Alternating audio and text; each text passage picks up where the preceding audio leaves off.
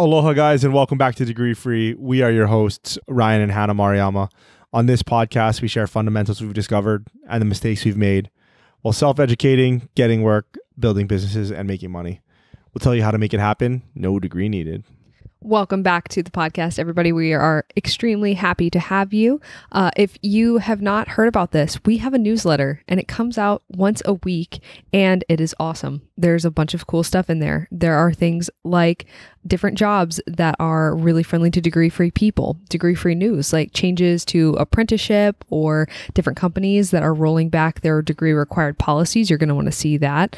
And then also we tend to include resources that Ryan and I use that we find really helpful in our degree-free journey and for our businesses as well. So there's just a bunch of cool stuff in there and you are going to want to sign up because you don't want to miss it. And then also if you could like and subscribe to the podcast, we'd really appreciate that.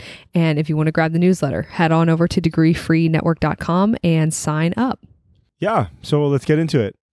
Today, we're going to be talking about how to stay motivated while applying. It's a doozy. It's like really difficult. It is one of the hardest things as an adult that you can do. Super, super difficult. And it's something that we get a lot, and it's something that we've experienced a lot also. So we just figured it's something good to talk about. When you're applying, I think the very first thing that we have to remember is that on average, it takes 100 applications just to get an interview. This is the national average, people. This is for everybody. Now that sounds like a really large number. The reason why that sounds like a large number is because it is. It's obnoxious, people. We're not saying it's right, but that is how it is right now. Yeah. And I think if you get that number in your mind to at least give you that kind of point of reference, it allows you to be a little bit easier on yourself. Because what we're talking about here is really the motivation factor is really just the self-talk that you have and the stories that you tell yourself in your head while you're applying. And it's difficult. You're out there for days, weeks, months for a lot of people, and you're constantly receiving emails that says you haven't been chosen for this position. You haven't even gotten an interview. Yep. We're not talking about dealing with rejection. We're just talking about how to stay motivated when applying. Yep. You know? And it's one of those things that if you remember 100 applications for one interview, that really helps to just keep it in perspective. Yeah, because I see people, and a lot of it, I think, are recent college graduates where I see them make videos about they're in the depths of despair and they're crying because they can't get a job. And then I'll ask sometimes, or I'll look in the comments to see how many times they apply, like how many jobs they applied to. And sometimes it's like 7. I'm like, kid, you are not even on the board. Like you don't even exist right now. Like you are not playing the game until you put in like 200 to 300 job applications. Then you can start to worry if something is wrong with your resume. Like maybe you need to tweak your resume or whatever. You need to add some additional skills. But for most people, they're throwing a fit before they even get to 100. And I'm like, yeah, that's what you got to do in order to get an interview at all. And I think for a lot of people too, they don't realize that they're being too picky with the amount of companies that they're applying to. They're applying to like 4 companies and then they're not hearing anything back, or they get rejection and they're all woe is me now. And it's just the frame of reference. Like it takes 100 applications to get one interview on average. So don't get discouraged if you are below 100. Like you're not even playing yet, you know? Yeah, it's a numbers game. It's a numbers game. It really is. And I think you did touch on something that is important, especially going forward, is that your resume and your application and the things that are on your resume and the way that it's formatted, that definitely plays a role in it. I mean, it definitely does. And you're going to want to, as best as possible, tailor your resume for the job that you're applying for. And this is kind of outside of the scope of this podcast, but just really quickly, if you're applying to, 3 different types of roles in a company, or at different companies rather, then you should have 3 different resumes for each one of those. So an example would be like if you're applying to be a customer service person, or if you're applying to be a salesperson, or if you're applying to be a marketing person, you should have 3 resumes for that. But that's, like I said, that's a little outside of the scope of this. But just, yes, definitely the way that you format your resume has an impact. That being said, generally speaking, if your resume is already good, we're assuming that your resume is good to go. We're assuming that you're tailoring it. We're assuming that you're just now applying. Mm-hmm. You've just got to apply, and you just have to keep hitting that apply button as much as possible. Yep. And, don't be spammy, but apply. Yep. Apply as a lot of places because you need to get numbers. That's what you got to do. And, if you think that, I think one of the keys here too, and I've fallen victim to this, is that even if it doesn't seem like you're a perfect fit for the role, you should still apply. Mm-hmm. You might get it. You might not. Chances are you're not going to get it, right? I mean, if it takes 100 applications, chances are you're not going to get it. Yep. That being said, if you do, then you got it. That's one. Mm-hmm. But also, you might get a call back for a different role that recruiter or that HR manager is like, okay, well, you're not a perfect fit for this role, but what about this role? Mm-hmm. And that happens all the time. Yep. Right. And you just need, how is that HR manager or how is that recruiter supposed to know that you're looking for work without you telling them that you're looking for work in the form of applying to the job? Mm-hmm. Exactly. Yeah. And one of the big things to keep in mind when applying is that for most people, you only need one yes. Yep. And there's a lot of people who I think are too picky also about the jobs they're applying for, and they get down because they're not getting the results that they want. They're not getting yeses from like I said, the 10 companies they applied to. But the thing is, you got to keep in perspective that you need work. If you need a job, you need work and you need a yes. And so you need to be open to getting that yes from anywhere you apply to. And you really need to broaden the spectrum of companies you're willing to apply to in order to get that yes. Yeah, definitely. And more what I was saying is just that, like, past every no is a possibility of a yes. Mm-hmm. Right? Like, you're going to have to run through the no's in order to eventually get a yes. Yeah. And like I was saying, for most people, you're just looking for one job. And so when they say yes, that's where you're going to stop. But, some people need 2 jobs or whatever. Mm-hmm. And then you just keep going though. Having those 2 things in mind definitely helps to kind of depersonalize it, right? Because I think a lot of what people get into is like, oh, is something wrong with me? Is something wrong with my resume? Is something wrong with the way that I'm approaching this? Probably not. No. Yeah, oftentimes not. Probably not. No. It's probably just you don't have the numbers. It's just a numbers game. Yep. And that just really helps to think about it in that way. Mm-hmm. You need over 100 to get one interview. That's not to get a job. That's to get an interview. Yes. And then that interview, okay, you get rejected. Now you need another 100. You need another 100 to get a chance. It's crazy. Yeah. And it's a weird job market right now. We keep saying it, but it's true. Yeah. It's just wild. Like, there's just no, I feel like at this point too, there's like equal chance of you getting hired on the first shot as you getting hired on the 200th shot. Like, it's so weird.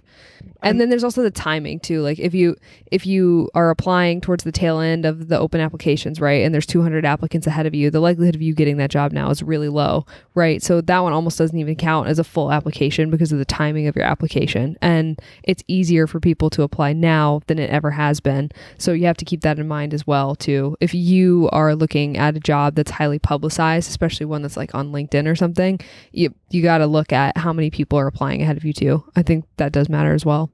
Yeah, definitely.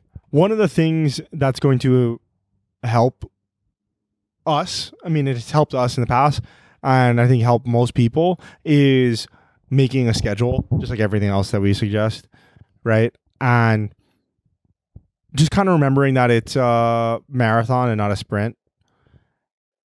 And I know that for a lot of people listening, you could be unemployed, and you're like, frick, I need work. I need work now. But, and I'm not saying that you shouldn't hit the ground running. You absolutely should. If you lose your job suddenly, you need to hit the ground running. Get in the game. Yeah. That being said, okay, realistically, how many applications do you think you can put in a day? The application burnout is real. Too, because if you're putting in hundreds a day, well, you're probably going to get results from that. You're also going to get burned out doing that really quick. You can probably only do that for a week, and then you're not going to be able to mentally, you're not going to be able to deal. Exactly. Yeah. So that's exactly what I was thinking. That's exactly what I do, and exactly what I've done, and exactly what I suggest people do, which is at the very beginning of it, I think that one of the best approaches is taking a front-loaded approach, especially if you are unemployed.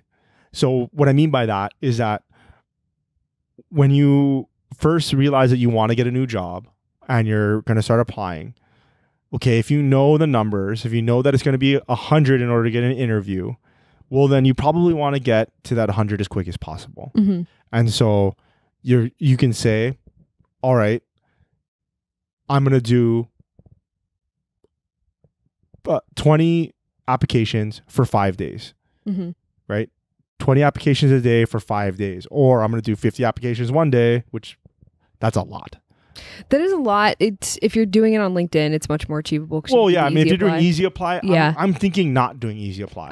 Yeah, but that would be a lot. But yes, if you're just doing easy apply on LinkedIn, then you're just spamming a button. That right. is easy. Mm-hmm. But I'm just thinking about not doing easy apply. I'm thinking about doing a cover letter and all that, which takes a lot of time. Yeah. Right. But what I suggest is front loading the work. So getting to that 100 as quickly as possible without blowing your brains out, mm-hmm. without it's hard. Yeah. Without wanting to just like smash your head into the computer screen. Yeah. And then from there though, you kind of go onto a maintenance dose. Yeah. Which is like, okay, now I have my 100 out there. Hope I have my 100 lines out there. Hopefully I get one bite. And then now you do like 20 or 30 on Sunday nights, and you do 20 on Monday nights if you're really ambitious. Exactly. Or you could just say, I'm going to do 50 a week. Yeah. I'm going to do 25 a week. And you can do them whenever. So you can do 50 on Sunday. Sunday night's the best night to apply. It's been said. So the reason is because then Monday morning you're the first thing in the recruiter's inbox, right? You're top of the pile. But you could apply Sunday and Monday, or you could apply Monday through Friday, and you just apply during business. Probably avoid applying on Fridays, but you can apply Monday through Friday and do 10 a day. Well, that's kind of more like application optimization mm-hmm. of the days to apply. I think at the beginning, you just need the numbers. Using the numbers, just mm-hmm. do it. Yeah. Right. And if you got to do it Monday through Friday, then do it. Mm-hmm. Right. But it could also be nice that, say, if you want to do 50 a week, Sunday night, you do 25, Monday night, you do 25, mm-hmm. and then you're done. For the whole week. And that's what I was talking about on maintenance dose, is that I like to parse it out by week. Mm-hmm. And then once you've hit that number, stop. Yeah. Just stop. Put your applications away, close down the computer, don't look at LinkedIn again until you get a message about an interview. Yeah. And then start it again the next week. Mm-hmm. Right? Because that's going to help you to not get burnt out and stay motivated. Yeah. Right? And you're trying to stay in the fight as long as possible mm-hmm. because you need results. Right. No, I think that's a really good way to look at it. Yeah. And much more sustainable for most people. Right. Yeah. Just not time boxing it, but rather putting a quota.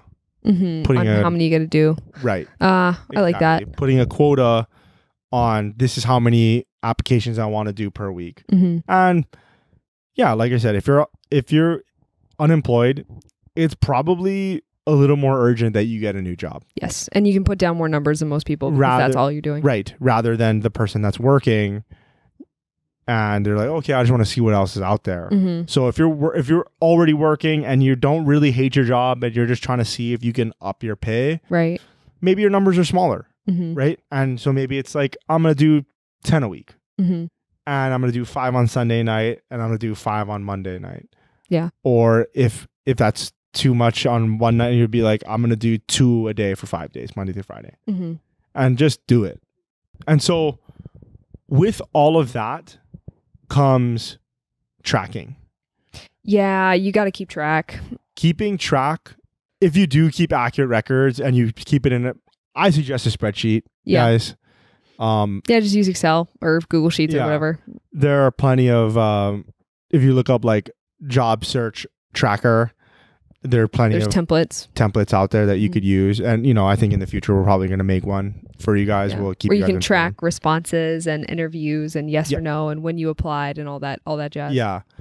And using one of these sheets is going to be huge. It's a little depressing when you start to get into the hundreds.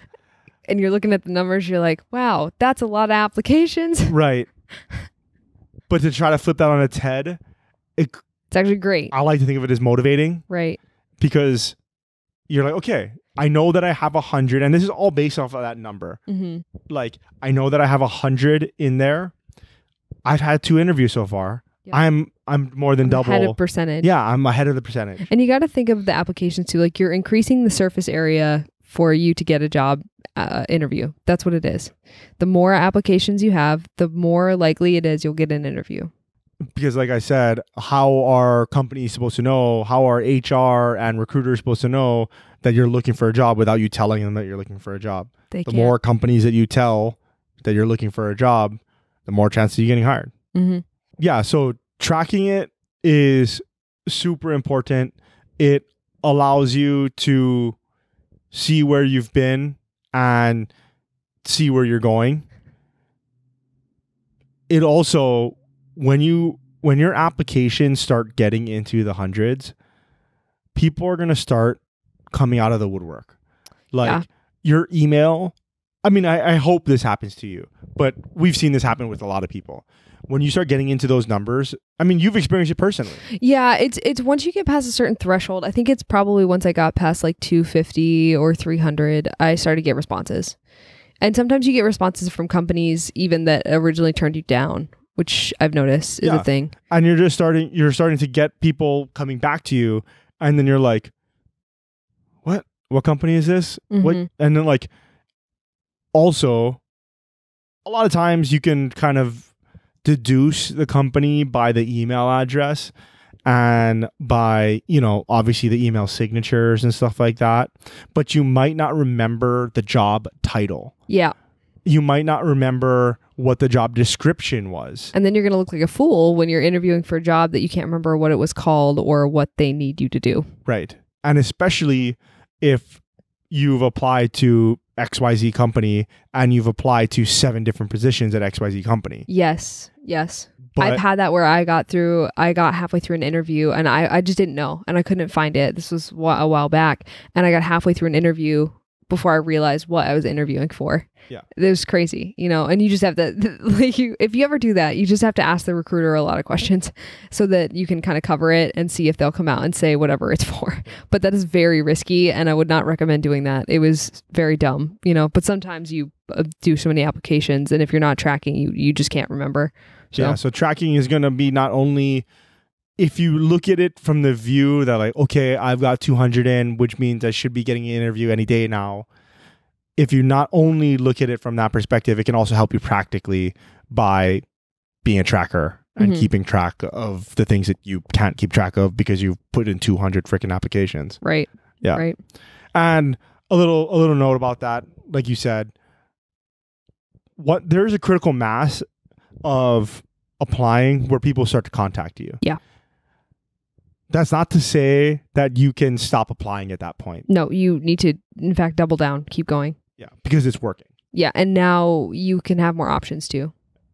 It's working. Like you can be pickier, you can leverage, you can leverage stuff. You can also, if you're fielding three interviews, and you kind of can get a feel for which company you're most interested in, and it'll just help you feel like you're more competitive too, because you're going to have 2 other people after you, which is good.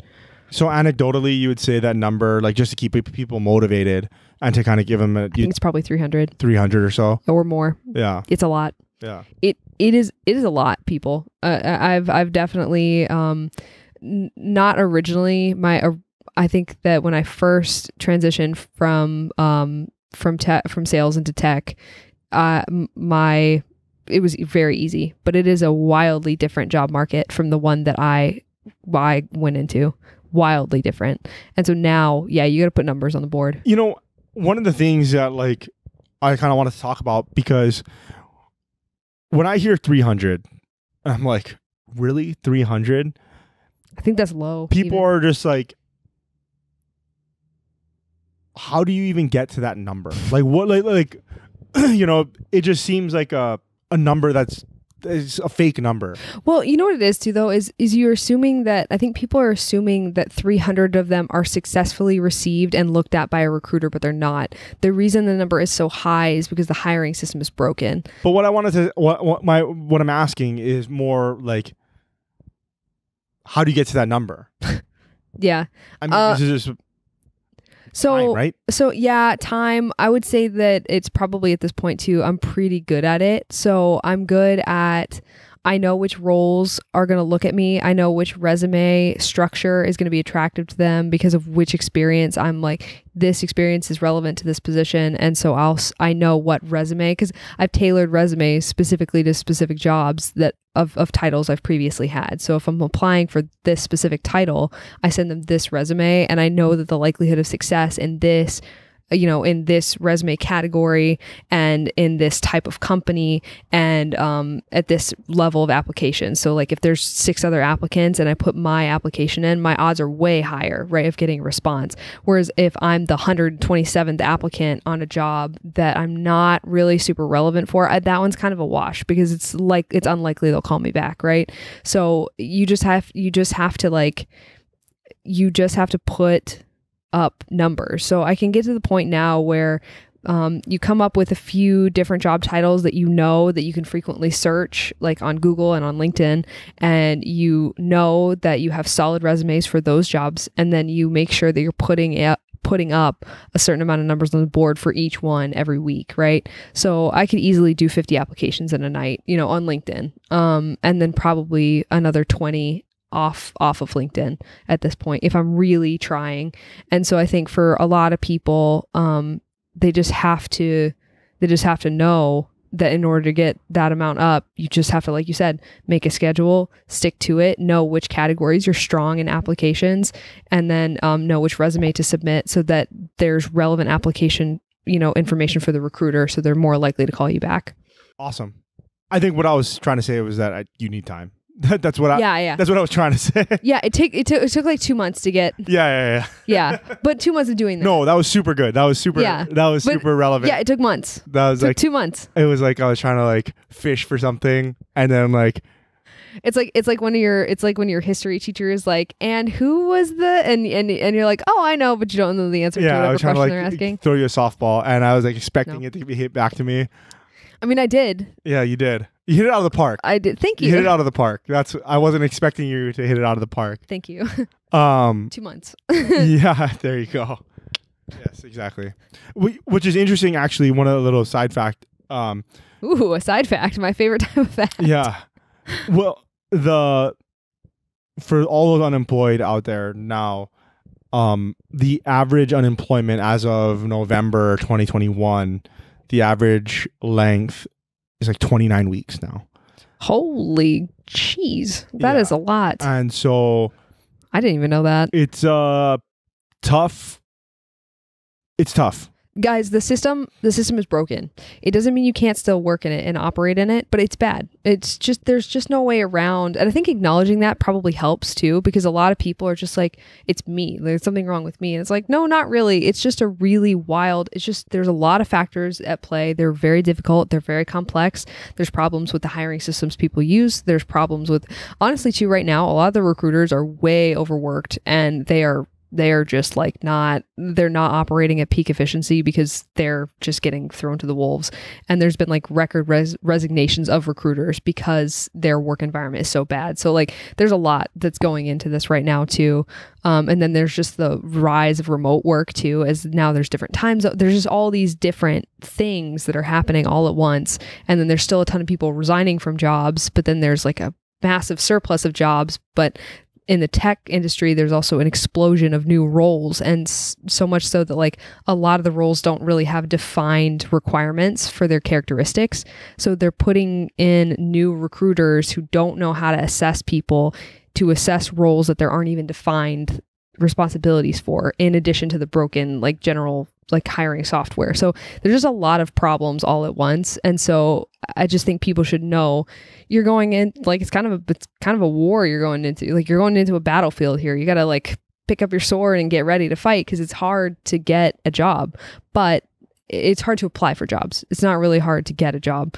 But just keep in mind that is against you, but that's not showing that you're not a good candidate. It just means that you're not being effective at applying, and the way to be effective is just to put up numbers. The reason why I brought up the 29 weeks was that I just wanted people to kind of know that. And so that the more information, the better. And especially if you lose your job suddenly, don't be discouraged by that 29 weeks. You're in week 1. Mm-hmm. You lose your job now, you're in week 1. Yeah. And now you have the opportunity to beat the average, right? You have the opportunity to get a job at next week. And the way that you're going to do that is you're going to apply, and you're going to stay motivated while applying. Yep. Right. And yeah, as Hannah's saying, it takes 2 months to get up to 300, where people start calling you, maybe you're trying to get up to 300 now. Within the next couple weeks. Right. Yeah. Exactly. And then you keep doing that rolling application like Ryan was saying. Then you just keep your numbers up as the weeks go on. Yeah. But that's why I brought it up, just so people can stay motivated with, okay, this is normal. Mm-hmm. It's week 6 and I haven't got a job yet. And once you start reaching those later weeks of the job hunt, this is when this episode is really going to come into play. Yeah. Because it is tough. Mm-hmm. It is tough. And so now that you've got your system down, now that you're tracking and everything like that, and you're doing it Sunday, Monday, or Monday through Friday, whatever your system is, whatever you've decided, and you're in week 6, week 7, week 8 of the job hunt, now you're like, holy moly, I am tired. Mm-hmm. I am sick and tired of applying to these jobs. Yeah, it's pointless. Nobody reads them. Nobody sees it. Nothing's happening. And that's when you have to really take care of yourself. Mm-hmm. And you have to have other things going on outside of applying to the jobs in order to feel like you have a win on the day. Yeah. Right. So if that's working out every day, doing yoga, going for walks with your wife, your kids, your dog, whatever. If that's, reading a book, mm-hmm.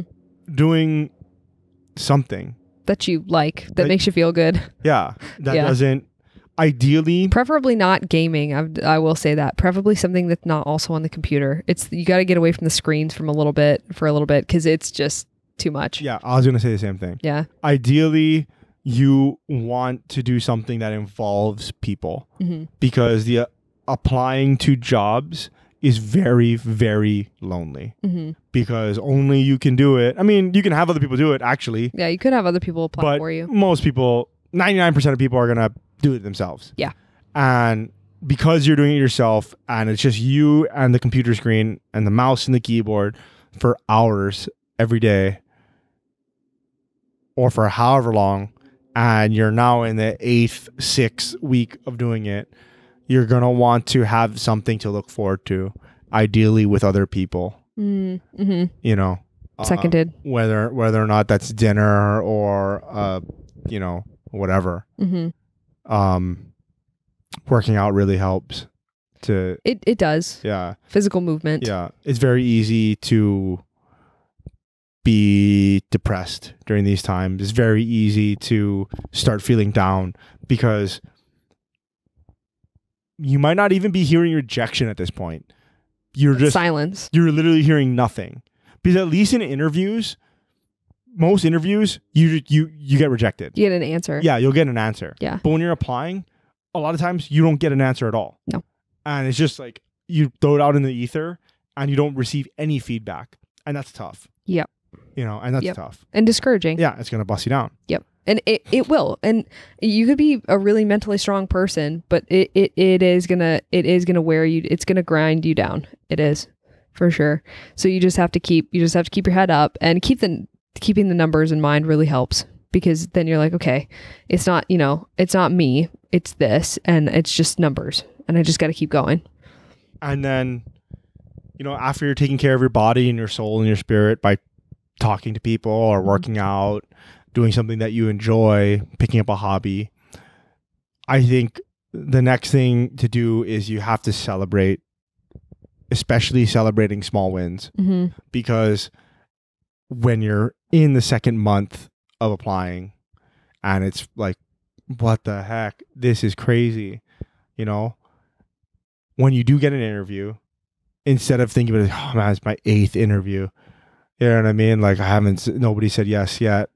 You know, instead, think of it differently. Just celebrate that you got the interview, right? Like, right on. That's awesome. Yeah, like high five your roommate or your spouse or your mom and dad or whatever. Yeah, you go. You know, do a special lunch for yourself. Or it could be as small as not that it's.